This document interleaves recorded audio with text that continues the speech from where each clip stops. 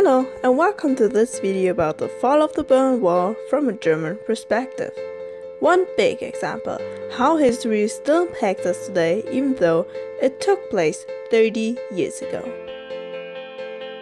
In 1989, Günter Schabowski said accidentally in an interview at the press conference that people from the east can go legally to the west side of Germany.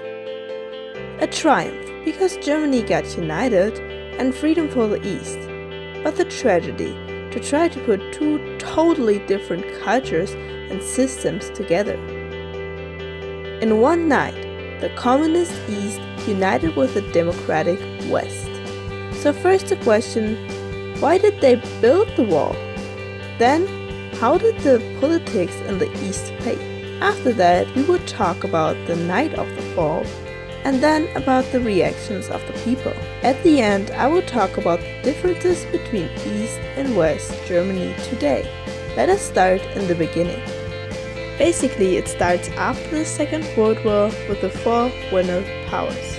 The US, England and France were on one side and said they wanted to have one united Germany. In the beginning, they wanted to still control Germany but give them after time their control back to make sure they won't start a Third World War. In short, a Germany with conditions.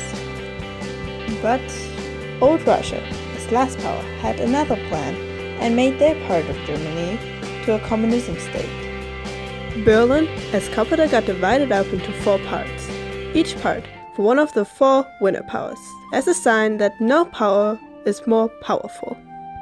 It started to create an East-West conflict. Since 1952, the Soviets tried to stop people from the East to go to the West.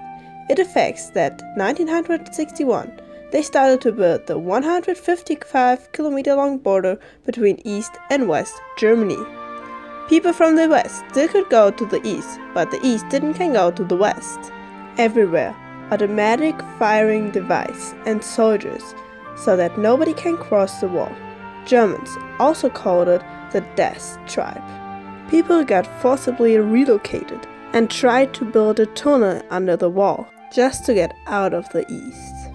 It was the most dangerous border in world history.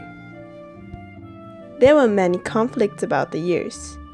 One of the earliest famous ones is at the checkpoint Charlie in October 1961. It is on the border around Berlin. Soviets tried to limit the rights of the West powers. The US drove with the tanks to the checkpoint Charlie to protest. On the other side, the tanks from the East. One tank from the US came with a lot of speed and almost went over the line. It was a moment of strain. If just one soldier would have lost their patience, the next war could have started. Then the start of the turn, 1989. The East got modernized by Mikhail Gorbachev. It started protests in the big cities, first in Leipzig and in Berlin, and then also in the little cities. People feared that they provoked the East government too much, but it was a peaceful rebellion. Then the biggest demonstration on the Alexanderplatz in Berlin on the 4th of September 1989. Also many famous people were present. Many people flew about Hungary and Czechoslovakia to Austria to come to West Germany. The Soviet government is under constant pressure. The government began to think about a travel law rejection. On the 11th September 1989, Hungary allows people officially to go from East Germany to Austria. The government of the East and the West got together to discuss and create the new travel law. On the evening of the 9th of November 1989, Günter Schabowski wanted to introduce the new travel law for East Germany. The press conference was first really unexcited, but then he talked about the refuge question. An Italian journalist asked Schabowski when the law gets enforced, and he looked down and was not sure, so he said it would be from now on. The law was originally for the 10th of October 1990. This message made the news in seconds all over Germany. It was in the top news. Thousands of people went outside and celebrated the miracle of Berlin. Because it was accident, the soldiers on the border did not know what to do, but they did not shoot. Because so many people went to the border, the chaos started. The local authorities were overwhelmed. The people started to lose their patience and started to get loud. After a while, there were so many people that they just opened the doors. People were happy and screamed freedom. The people wanted to go to the west, even if it's just to go to McDonald's or see how it looks like on the other side of the border.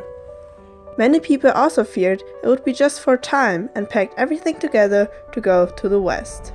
It was a peaceful revolution. Then people just started to go on the wall to celebrate the fall. Others just realized that this night we're going to the German history. It was the end of the communism. Sometimes friends met fortuitously on the border. The next few days, people from all over East Germany went to the west. It was totally chaos. The people from the east were supposed to get a visa, but it made no sense, because everybody got it in seconds, and the east lost their power. This affected huge lines. There were so many troubles, so that the car produced by Volkswagen got to a sign from the reunion. 1988 and 1989, West Germany spent a total of 520 million D-Mark just because everybody who comes to West Germany from the east got money from the government. West Germany also paid for the freedom of the east. 2017 they paid 3.5 million euros to the east countries. The wall got pulled down. Pieces of the wall or restructures of them are all over Germany, so will never be forgotten. They are signs for peace. Germany was united, but there are still many differences between East and West Germany. For example, the income. The income is on the west side higher than on the east side. This is mainly because many companies went bankrupt. The east is still 30% behind the western economics. Also, the employment rate is on the east side higher than on the west side. Leaders are also more likely to be from the west. One reason would be that many young people went to the west. That also affects the demographics. A big problem is that Germany does not have enough young people, so that they have to get people from other countries to work. Almost everybody from the east has a childcare.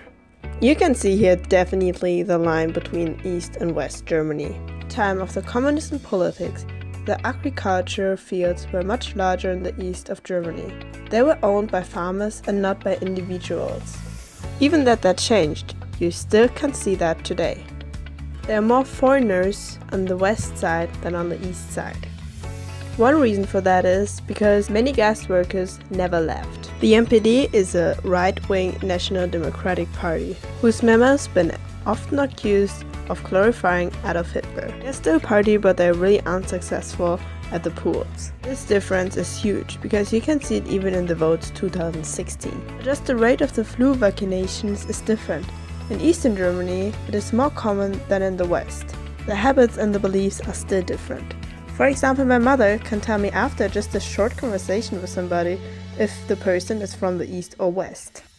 Even the street lights in Berlin are different. First, Germany got separated. To make the people stay in the East, they built the wall. The systems and cultures separated more and more. The economics are very well in the West, but did not work in the East. Because the West lived pretty good, people from the East wanted more and more to come to the West. Then they found a way to flee from the East, and the politics got more and more under pressure. And the government created a travel law that ended as reunion of Germany. First, the people and the culture changed a lot, but the people in the East did never lived in a system like in the West before. It is one united Germany, a huge triumph, but the habits and beliefs are different. It is official, one united Germany. Academics says there will be differences for many more years. We should never forget the past. People from old East Germany will never forget the night of their freedom. Thank you for watching this video.